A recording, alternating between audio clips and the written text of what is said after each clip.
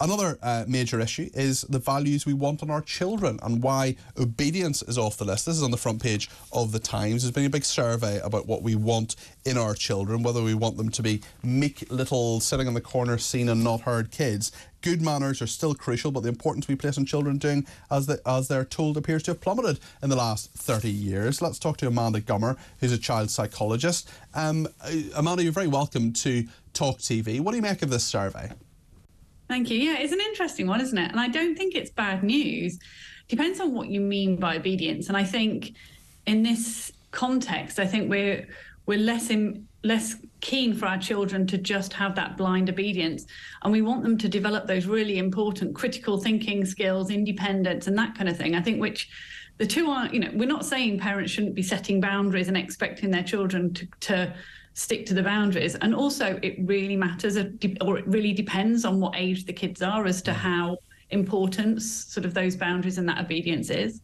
I don't have kids, but I do have a nephew, and I remember when he was 3, I remember saying, my brother was in the room, and I said, Charlie, do you want to wear your red jumper or your blue jumper? My brother said, no, you just put the jumper, you choose the jumper, you put the jumper on him, and that's the way things are. And actually, there are lots of children who seem to be kind of negotiated with by their parents. I'd see all the time in supermarkets and cafes, adults trying to negotiate with very small children, 4 and 5-year-olds, saying, please, can you do this because it's annoying other people? I mean, sometimes the messages just need to be a bit more direct, I think, to kids, and you need to basically be reasonable about their level of intelligence and understanding of things. Yeah, and the red and blue jumper is actually a really good example, because if you give a 2-year-old a free choice as to what they want to wear, they're likely to be going to school in a Superman costume. Yes. But actually letting them practice making decisions is really good. It's that sort of letting the sort of building that trust and giving them age-appropriate levels of autonomy. So you can choose between a red or a blue jumper, but you're going to wear a jumper, is kind of the implicit message there, which is it gives them a sense of some control, which is really important for them to learn how to use that control and make those decisions. And as they get older, they need more of that, because they do need that independence, because lack of autonomy, I think, is one of the biggest issues that we have fueling the mental health crisis. It's a very interesting, some of these percentages are quite interesting as well. The proportion of British people who thought children should be taught obedience fell from 42% in 1990 to 12%. Hard work was chosen by 48%, up from 29% in 1990. Those valuing determination and perseverance rose from 31% to 41%, and imagination climbed from 18% to 37%. What do you make of those? So I think that's quite a commentary on where we're at the moment, and especially if you look across the world, the findings from the other countries.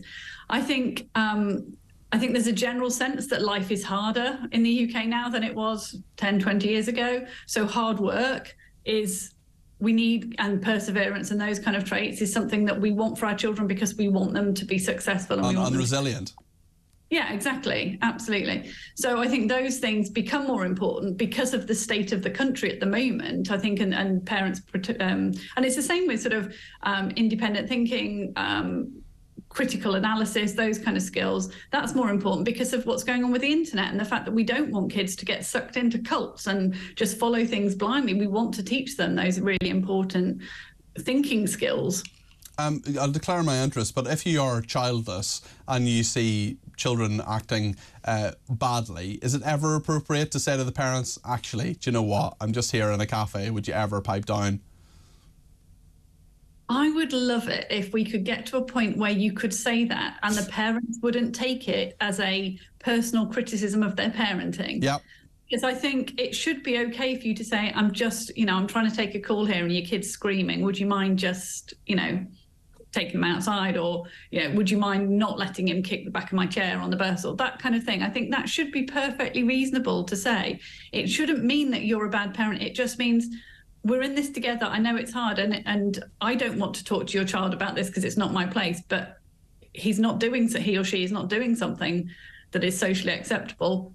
Can you have one? And I think that should, I would love it if that was okay, but a lot of people don't feel like it is. And so we end up with a vicious circle where the fewer people that speak up about it means that when people do speak up about it, they're really stigmatized and it's seen as outrageous. Totally agree with you.